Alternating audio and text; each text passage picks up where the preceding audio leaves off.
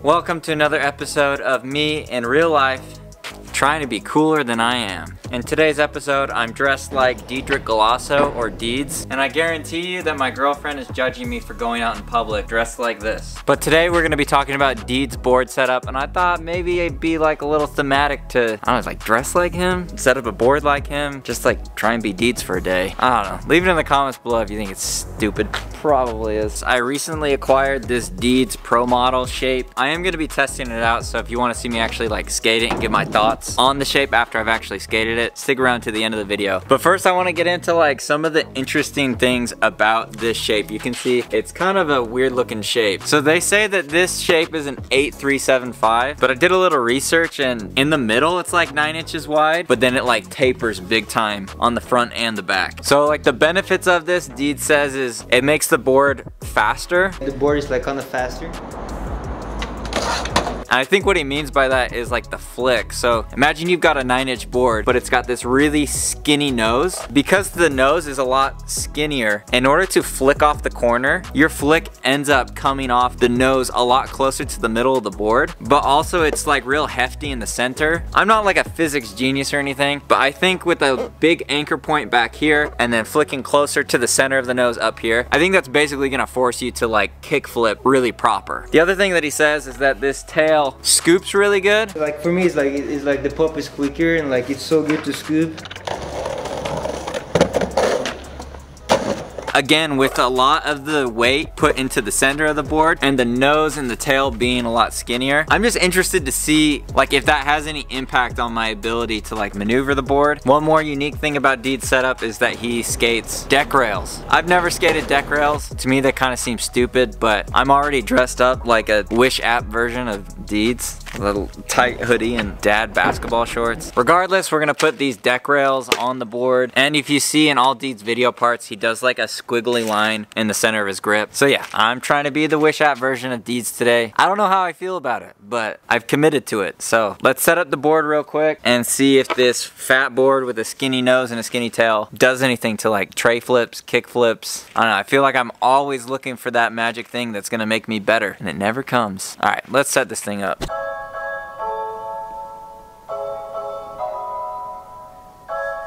Alright, I think the first thing we're gonna do is just grip it, because I'm not looking forward to doing those rails, you know? I just always hear people's rails rattling at the skate park, and I feel like it is the most annoying thing. And I know this is my first time, I'm probably gonna mess it up, and I'm probably gonna hate that noise and hate myself for doing it, but...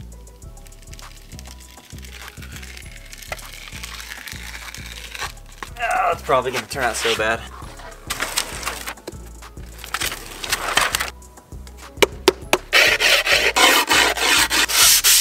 Okay, so the grip is done. I mean, it's squiggly, but it really looks stupid. Maybe his just doesn't look stupid because he's in the middle of doing like actually a hard trick, but mine just came out really dumb. Anyways, now we're moving on to the rails, which I've never done before, so I just personally feel like putting these screws in your board is a bad idea. I just don't see how that's good for like the longevity of the board. Like I feel like it would just create like structural issues, but a lot of people do these things, including our boy Deedz, and I mean, basketball shorts, beanie, hoodie, literally trying to recreate Deedz today, so let's throw these on.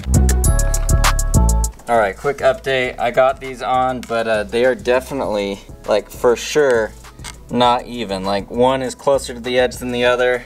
These ones are like too close to the back wheels. Can't believe people voluntarily do this every single time.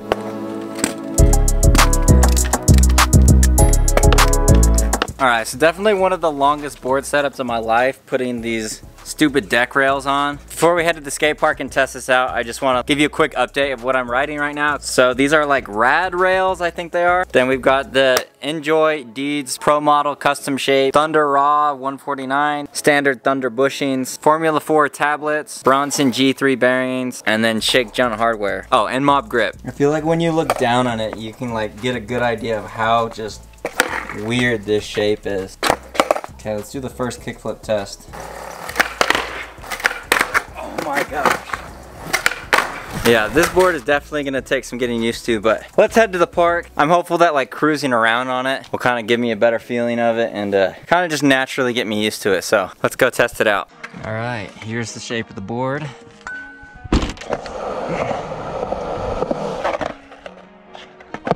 It feels scary how narrow it is.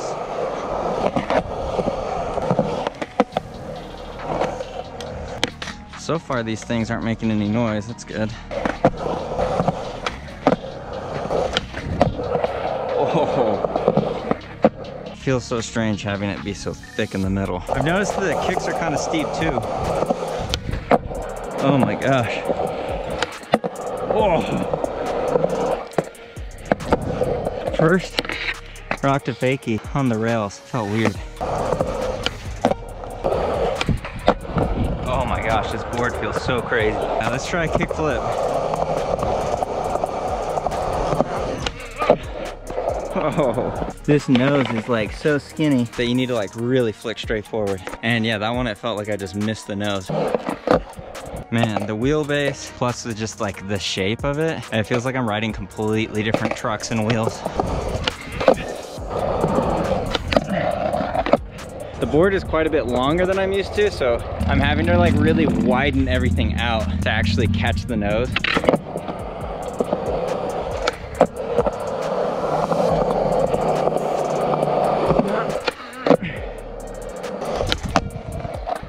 I feel like this is just exposing how much I flick off to the side with my kick flips.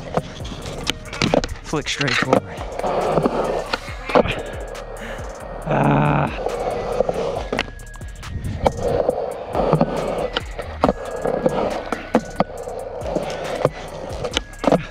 Just that into the Euro. Come on. A little bit better. It's really strange having to flip my board back around again after skating twin tails for so long. All right, just one good kickflip. This is the one. Let's switch to some tripod.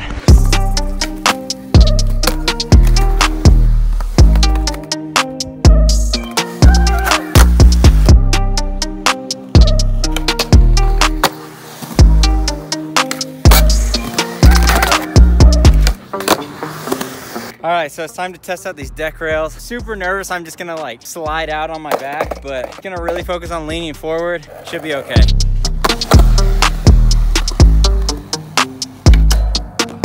The fact that I stuck with deck rails, like got on and jumped off because I'm like super confident in myself.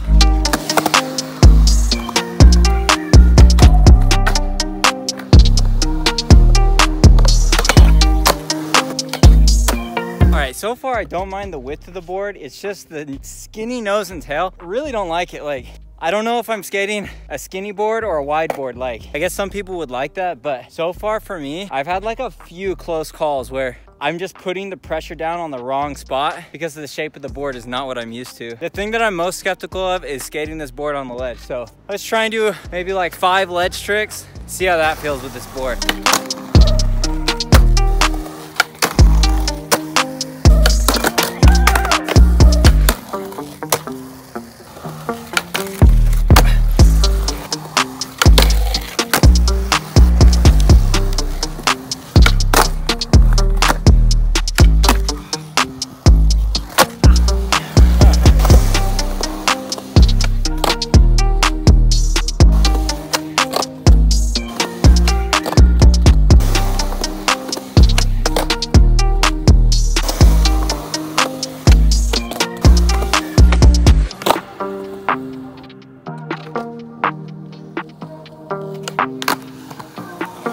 Well, I gotta be honest, I started out the session really skeptical of this board, was not enjoying skating it. And then as soon as I started skating the Euro, it was like the board like kicked on or something, like something about the rails or the weight of it or something. Like I did the backside flip first try, did 3 big spins in a row before getting one that I like, and then did a tray flip. And those are kind of like my 3 end of the session tricks to make sure I'm getting those locked in. For whatever reason, this board just started feeling good. At the beginning of the session, I was like, yeah, I think I'm gonna take the trucks off this board, never skate it again. But now at this point, I'm like, maybe there's something to this. As far as the rails go though, I don't know what to say about those. I mean, I only did one board slide, so I might have to do like a slappy video and really test out the rails. But like, I was really skeptical of it, even skating the ledge, but like it locked into the crook really good. I mean, the only thing that really has bothered me about it is because it's skinny on the ends and then fat in the middle, sometimes like I'll go to power slide and the leverage is different, so I'll like power slide way better, which is really spooky. Like, you obviously don't want to power slide more than you're planning to. So, and then besides that, just flicking off the nose feels really awkward to me. I prefer like a wider nose, but I mean, in the end, like, you can get used to anything, and I do think that skating this skinnier nose will help me to flick more off the front of the board, which is going to help my kickflip. So I'm really curious to see, you know, over the long term, if I do decide to keep skating this board. I don't know, it's just like a really surprising starting the session thinking like, oh, this board sucks, I hate this, like being really down about it, and then ending the session being like, whoa, like I feel like this board was like kind of clicking at the end. So I don't know, that's pretty crazy. Also, I need you to rate my drip. It's been a weird video with the whole dressing up thing. I don't know how I feel about it. Part of me is like, I shouldn't care what people think, and so I don't even know if I like this, but I'm just doing it to make sure that I know that I don't care what other people think, which in a roundabout way proves that I do care about what other people think. Anyways, it's a whole thing. But like the video if you enjoyed it, subscribe, make every single day a Friday, and I'll see you guys in the next video.